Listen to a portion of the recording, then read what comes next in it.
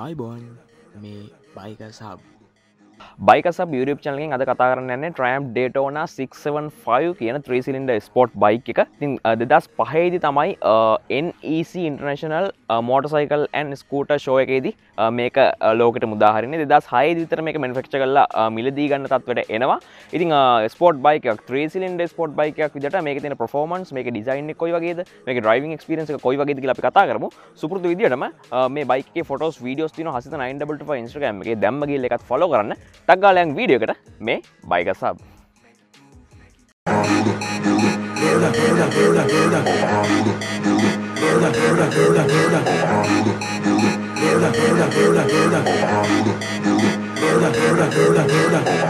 Make it move, make it groove. Make it move, make it groove.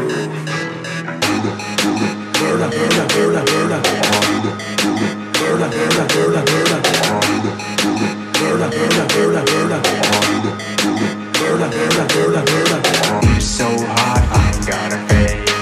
I can make that love fade. Make it move, make it groove. Fly like I'm spirits, I murder with my lyrics. Make it move, make it groove. Fly like I'm spirits, I murder with my lyrics. Make it move, make it groove. අපි ඉස්සෙල්ලා මේ bike එකේ design එක වගේ මේකේ frame එක කොහොමද design කරලා තියෙන්නේ කියලා කතා කරමු.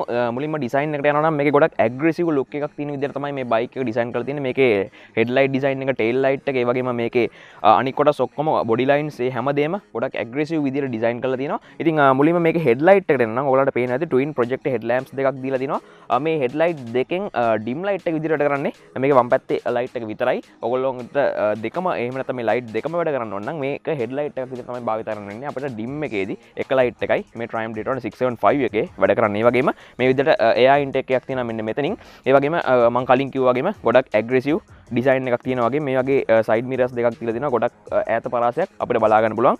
මේ විදිහට මේක පහසුවෙන් අකුලලා තියා ගන්නත් පුළුවන්. ඔයගලන්ට පේනවා ඇති. ඉතින් මේකේ පිටිපස්සට ගියොත් මේකේ අපිට tail lights බලා ගන්න පුළුවන්. tail light එකත් ගොඩක් අමුතු විදිහට තමයි design කරලා තියෙන්නේ. ඒ වගේම LED tail light එකක් තමයි අපිට දීලා තියෙන්නේ. ඒ වගේම මේකේ අපි කතා කරමු මේකේ තියෙන ෆ්‍රේම් එක ගැන.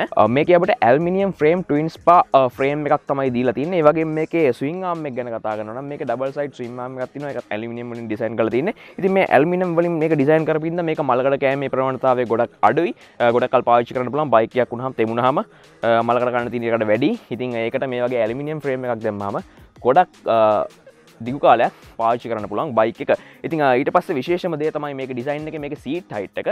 Triumph Daytona එක 2006 ඉඳන් 2014 විතර නිකන් මාකට් එකේ තිබුණා. ඉතින් මේ බයික් සෙට් එකෙන්ම උසම සීට් එක. එහෙම නැත්නම් සීට් හයිට් එක වැඩිම බයික් එක තමයි 2010 මේ අද ගෙනල්ලා තියෙන බයික් එක. මේකේ මිලිමීටර් 830ක සීට් හයිට් එකක් තියෙනවා. ඒ වගේම මේකේ ටැංක් එකට යනවා නම් Triumph Daytona ඒ වර්ෂන් එකේම මේ සයිස් ටැංක් එක තමයි හම්බුනේ. ඉතින් මේකේ කැපැසිටි එක කියනවා නම් ලීටර් 17.4ක ටැන්ක් කැපැසිටි එකක් මේ Triumph Daytona 675 බයික් එකේ තියෙනවා. ඉතින් ඒ විදිහට තමයි තියෙන්නේ. ඉතින් ගොඩක් ලොකු ටැන්ක් එකක් බයික් එකක් විදිහට.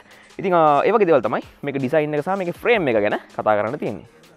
මේකේ shock absorbers ඒ වගේම මේකේ wheel එක සහ මේකේ brakes ගැන අපි කතා කරමු. මේකේ shock absorbers ගැන කතා කරද්දී මේකේ අපිට මිලිමීටර් 41ක USD forks දීලා තිනවා. ඒ වගේම adjustable preload option එකත් මේකේ ඇවිල්ලා තිනවා shock absorbers වලට. ඒ වගේම පිටිපස්සේ monoshock එකක් තමයි අපිට බලා ගන්න පුළුවන් වෙන්නේ. ඔයගලන්ට පේනවා ඇති. ඉතින් ඊට අමතරව මේකේ අපිට වීල් එක ගැන කතා කරනවා නම් මේකේ අපිට 17 inch 5 spoke aluminum alloy wheels තමයි අපිලා තින්නේ. black color එකෙන් තමයි ඩිසයින් කරලා තින්නේ. මේකේ black color ඩිසයින් කරපු බයික් එකක්. ඉතින් ගොඩක් දුරට කළු පාටින් තමයි හැමදේම ඩිසයින් කරලා තියෙන්නේ. ගොඩක් ඇග්‍රෙසිව් ලුක් එකක් ගන්න ඒ පාට ගොඩක් වැදගත් වෙනවා. මේකේ බ්‍රේකින් සිස්ටම් එක ගැන කතා කරනවා නම් මේකේ මිලිමීටර් 308ක ෆ්ලෝටිංగ్ ඩිස්ක් දෙකක් තියෙනවා ඉස්සරහා. ඒ වගේම පිටිපස්ස ගැන කතා කරනවා නම් සිංගල් ඩිස්ක් එකක් තියෙන්නේ. ඒ වගේම මේකේ අපිට ඉස්සරහා පිස්ටන් 4ක මොනොබ්ලොක් කැලිපර්ස් දෙකක් දීලා තිනවා. ඒ වගේම පිටිපස්සේ සිංගල් කැලිපර් එකක් බලා ගන්න පුළුවන් වෙනවා. ඒ වගේ දේවල් තමයි මේකේ shocks ඒ වගේම මේකේ wheel එක සහ මේකේ brakes ගැන අපිට කතා කරන්න තියෙන්නේ. Triumph Daytona 675 බයික් එකේ ගේජ් ක්ලස්ටර් එක. එහෙම නැත්නම් ඉන්ස්ට්‍රුමන්ට් පැනල් එකට තමයි මම ඇවිල්ලා ඉන්නේ. අපි ඔන් කරලා බලමු කොහොමද පෙන්වන්නේ කියලා. මෙන්න මේ විදිහට තමයි අපිට RPM meter එක විතරයි මේක ඇනලොග් බලා ගන්න පුළුවන් වෙන්නේ. මම වම් අත පැත්තෙන් පටන් ගන්නම්. අපිට ඉන්ඩිකේටර්ස් ටිකක් දීලා දෙනවා මෙන්න මේ විදිහට. අපිට එදිනදා ඕන වෙන ඉන්ඩිකේටර්ස්. ඒ වගේම ඊළඟට අපේ ඩිජිටල් පැනල් එක දීලා තිනවා. ඒකේ අපිට අපේ ගියර් පොසිෂන්ස් දීලා තිනවා. ඒ වගේම අපේ එන්ජින් හීට් එක පහලින්ම පෙන්නනවා. දකුණු අත පැත්තට එන්න එතන තමයි අපේ ඇනලොග් මීටර් එක තියෙන්නේ. ඉතින් ඒකේ අපේ RPM එක පෙන්නනවා. ඒ වගේම එතනත් පහල අපිට තව ඩිජිටල් ඩිස්ප්ලේ එක අපේ ස්පීඩ් එක පෙන්නනවා. ඔයගලන්ට බලා ගන්න පුළුවන් වෙනවා ඇති. ඒ වගේම අපේ ඔඩෝමීටර් එකත් එතනින් තමයි දීලා තියෙන්නේ. අවසාන වශයෙන් මේකේ වැදගත් දේ කතා කරන්න මම ආවා. ඉතින් මේ බයික් එකේ පවර් එක නැත්නම් මේකේ performance වලට වැදගත් වෙන එන්ජින් එක කොයි වගේ දෙයක කතා කරන්න යන්නේ. ඉතින් මේ බයික් එක මම කිව්වා Triumph Daytona 675 කියලා. ඉතින් අපිට මේකේ 675cc එන්ජින් එකක් තියෙන්නේ. 675cc inline 3 cylinder DOHC 12 valve liquid cool engine එකක් තමයි අපිට මේ බයික් එකේ හම්බෙලා තියෙන ගොඩක් හොඳට perform කරන්න පුළුවන්. ඒ වගේම මේකේ brake horsepower එක ගැන කතා කරනවා නම් අපිට 124ක brake horsepower එකක් තියෙනවා. RPM එක 12600 දී. ඒ වගේම මේකේ torque එක ගැන කතා කරනවා නම් 71.85ක torque එකක් තියෙනවා. RPM එක 11700 දී.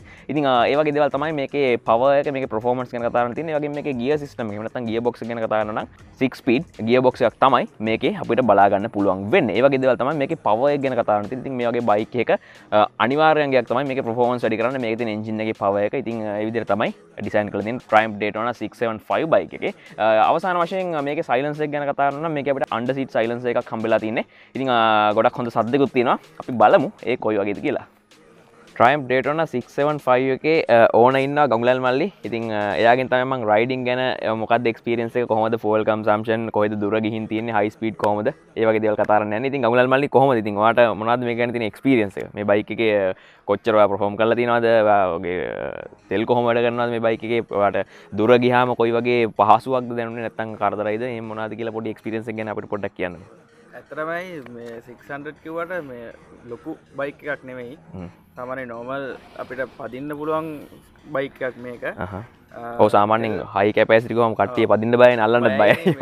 ලොකුයි කියලා එහෙම නෑ. නෝමල් බයික් එකක්. මේ තෙල් අතින් බැලුවොත් තෙලුත් සාමාන්‍ය අනිත්‍යවට වැඩිය සාපේක්ෂව මේකේ කරනවා. මම දැනට ගිහින් තියෙනවා 150ක් විතර කිලෝමීටර්. ඔව් කිලෝමීටර් ගිහිල්ලා ඇවිල්ලා තියෙනවා. 1000ක් විතර තමයි මට ගියේ. මේ සුපර් විතරයි මේකට ගහන්න පුළුවන්.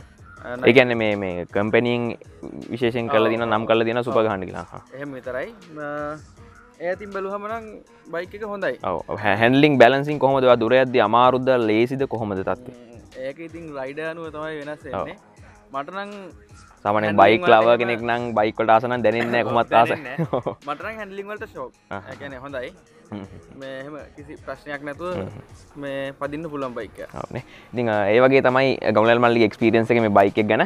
ඉතින් අපි දැන් කතා කළේ Triumph Daytona 675 බයික් එක. ඉතින් ගොඩක් කට්ටිය high capacity කිව්වහම පොඩ්ඩක් බයයි. මේක පිකප් වැඩි, මේවා අපිට කන්ට්‍රෝල් නැති වෙයි කියලා. හැබැයි ඒ වගේ නෑ මේ බයික් එක.